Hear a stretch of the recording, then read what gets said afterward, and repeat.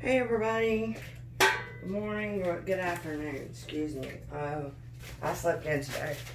It's actually after 1 o'clock. I didn't sleep in that long, but I slept in pretty late. I love to sleep in, it's one of my favorite things. So I do that as much as I can. Okay, I'm doing sort of an earth tone pour for a friend, and I got a new canvas. I rarely use new canvases these days because I'm trying to conserve all my canvases, you know, for so I don't have to buy more. I need to clean this mess up down here real quick. I had paper on the floor because I always drip on the floor, and now it's time to replace that. By the way, just so you know, if you need paper to, like, I put it around my pieces when I sell them to people. Saves me money on having to buy bags and stuff. And so I just wrap them up in this paper. And it looks like this when it doesn't have paint on it. And what it is newspaper. And they're called back rolls. And you get them at the newspaper place, and they're very cheap. Like, for a roll about that big around, it's like $4. And they last forever. So I usually go and get about 3 rolls, and I use them for that. And I also put them on the floor in here, and I just change them out every so often when they get paint on them.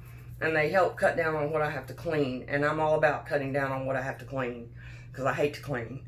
And especially in here, because that means getting down on my hands and knees, and it's just a question as whether I'm going to be able to get back up. So I hate having to do that.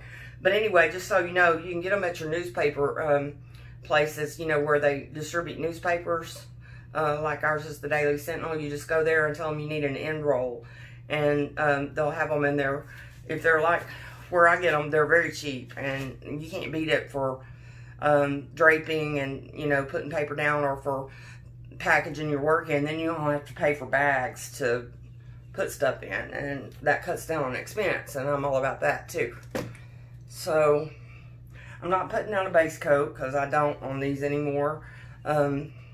I have not had problems with that. Now, I have a girl that I'm teaching, and she was having a bunch of cells come up on the sides and causing her problems. And so I said, well, put a base coat down if you're having that issue. It's either that or perhaps you're using too much silicone.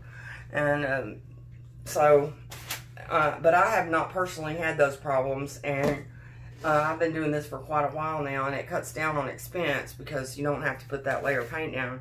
If I have a cell come up and go all the way down to the canvas, I just get some paint from the side and fill it in, and it looks fine. Like I said, I've really had no issues. So I continue to do that until, that's the way I do. I mean, if I can see a way that I can cut costs or something, I'm going to do it. And if it causes me an issue, then I won't do it. But until I see an issue, I'm going to do it. And I do that on flip cups and swipes. I don't put down a base coat anymore. Now, if I'm using that Shelly Art inspired pouring medium, I will put down a base coat, because on those, you want the paint to slide, like with your hairdryer or with your breath or whatever you're using. And I know that having a base coat down helps paint to slide. On these, I don't ever have an issue with it sliding. It slides just fine. But on those, I want all the help I can get. So I do put one down on those. But anyway, just so you know, FYI, you know, whatever. I didn't know if everybody knew about those end rolls. That was a suggestion from my mother, and it turned out to be a really good one because I've saved a lot of money that way. So I haven't posted as many videos as I usually do in the last 2 days because I've been working on these traditional paintings. And one of them is in there, I just resined it, and I've got to do some tweaking to it, and then I'll show it to y'all. And this other one I'm just starting. But they're beach scenes. They're for a friend of mine that just lost her husband, and they love to go to the beach together, so I thought that was a nice thing to do for them. And it takes a lot of time for me to do those. They're not immediate gratification like these are. And I'm sort of into the immediate gratification part, so I sort of put off working on them. I have to be in a certain mood to be able to do it. And yesterday I worked really hard on that one and got it finished and resined. But I mean, I'm better if I get into that, if I just stay into it and try to continue until I finish it, because it's hard for me to go back when I've done this. You know, like if I switch and come to this, I'll want to do this all day long because it's just so much easier in the sense that you make something, you know, you start something, you mix, you make, and there you have your finished product, and that sense of gratification right away. And so that's what I deal with. Well, it looks like all the paint's pulled down. Now, I put silicone in these cups in the bottom, and that helps when, for several reasons. Number one is it helps make more cells. And number two is it also makes it where you can see when how far your paint's drained down, so you can know whether it's time to turn them over. We're always guessing, and people are tapping on the tops and all that kind of crap. This eliminates the need for that. You can see when most of your paint's run down, when it's time to turn them over. Plus, it adds more cells. I mean, with that extra silicone added in a different place, it contributes.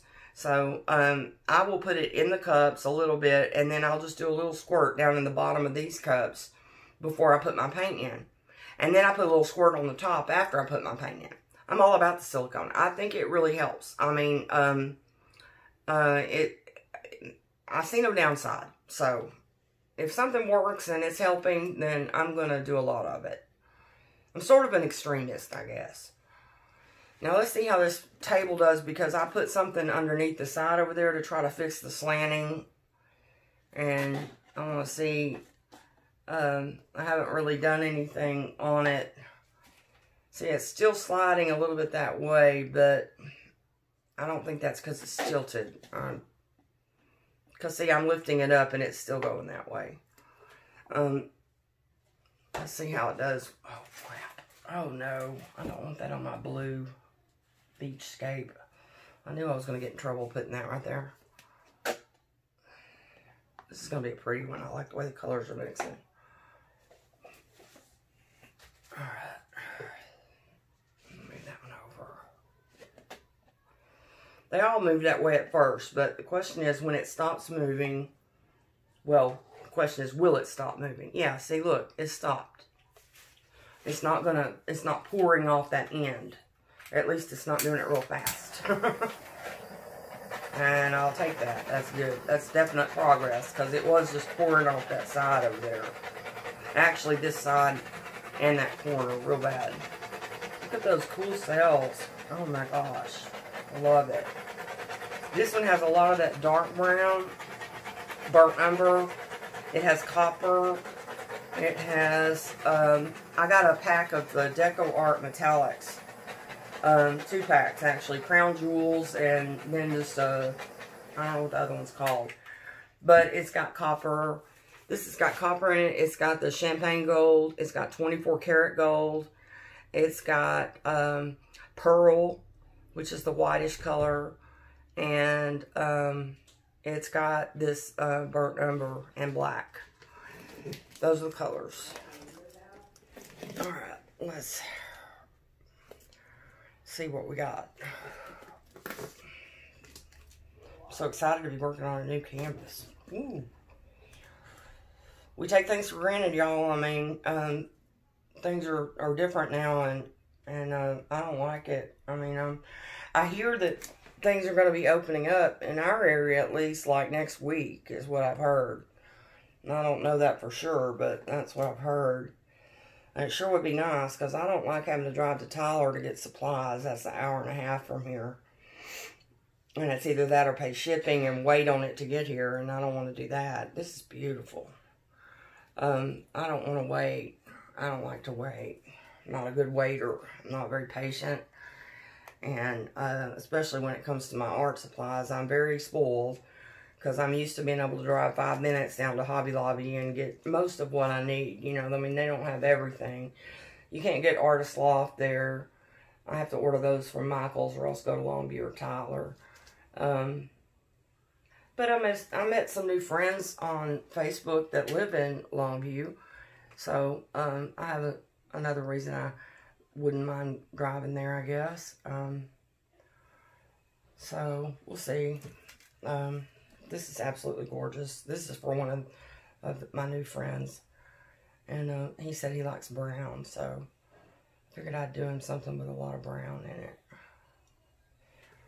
And then he likes blue, green, and yellow, so I gotta figure out something blue, green, and yellow to do. But I didn't think the blue, green, and yellow would go very well with all this brown.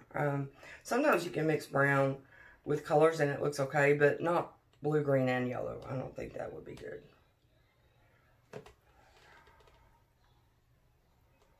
I'm just gonna, there's this kind of open spot down here I want to fill in. And I think that's beautiful. I'm just trying to pour a little paint off because I do not want it to craze. And I've had some issues with these crazing lately, and I'm pretty sure what it is that I'm not pouring enough paint off, because I've been really happy with them lately. They've been really pretty to me, and I struggle when that happens. I don't want to pour anything off. I love it all, and I want to keep it all, and so therein creates the problem. This one is just really pretty. I think this is the best earth tone pour I've ever done. I'll see if I can pour a little bit more off that corner over there. I'm not seeing a lot of movement though. Okay, it's down about, the bulk of the paint is down about halfway down the canvas. I can see it moving now. But, yeah, there it is. I see it now. So there's still a little bit I can pour off. Definitely don't want this to craze because this is really pretty.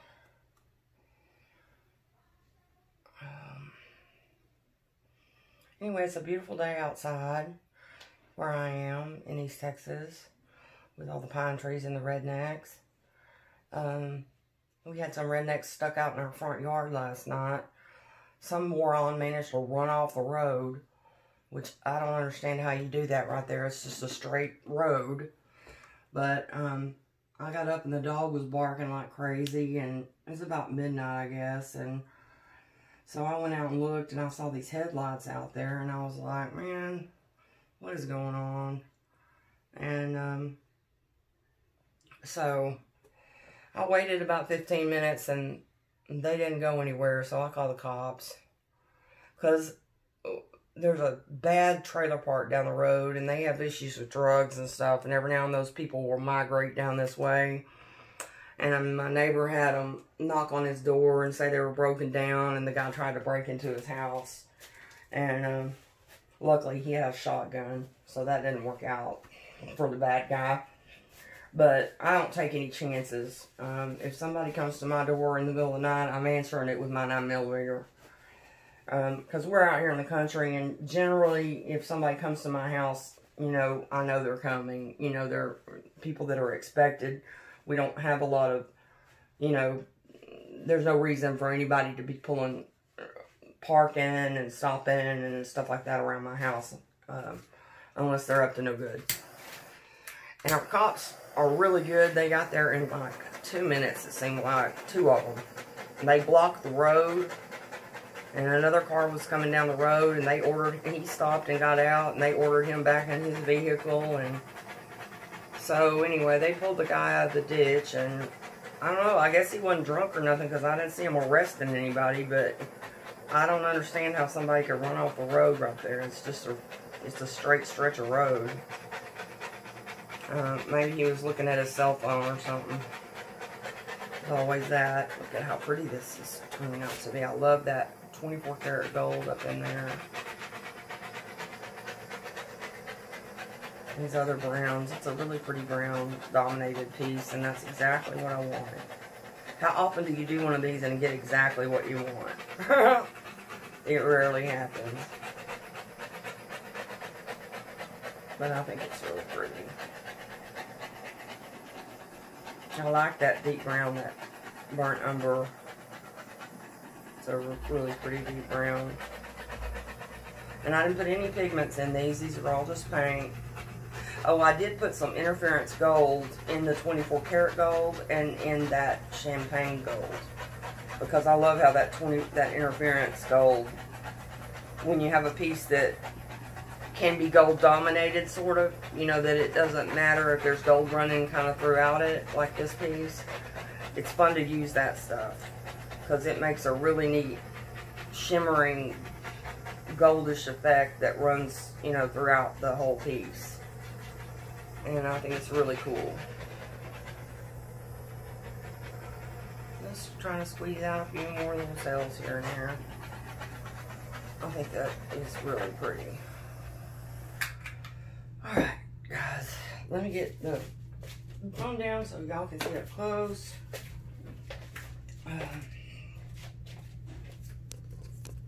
I may have to do the, I think next I'll do another, maybe a flip cup or maybe an open cup or a swipe, because I want to do him the other one, the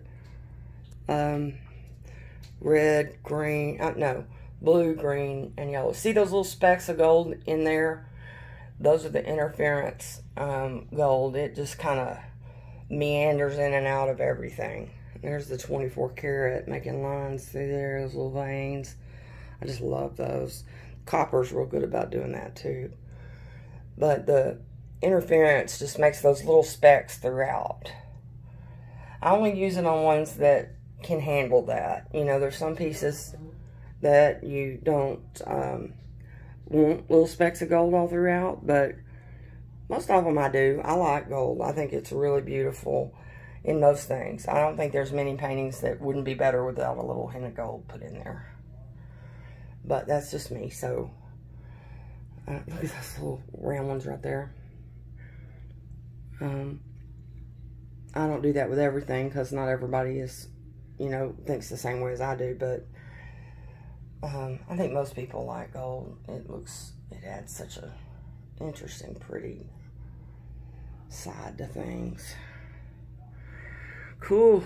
Well, thank y'all for joining me today. Like every day, I appreciate it when y'all are here. You should look at that little resin one I did yesterday. I didn't know if that was going to work or not, because those pigments and paint had been sitting out overnight, and they were pretty darn thick, and there was quite a bit of paint in there, and I thought every one of these is going to gum up as soon as I put that resin in there, but it didn't. So y'all check it out. Anyway, thanks for joining me. Like always, I really love it when y'all are here. I'm trying to grow my channel. I'm researching and writing tags and keywords and all these little meta bits and bytes and whatever. I don't understand a damn thing. I just do the best I can based on what I read, and so I'm trying really hard to grow it. And y'all being here and liking and subscribing is a big part of that. So thank you for doing that, and I'll see you next time. Have a great day.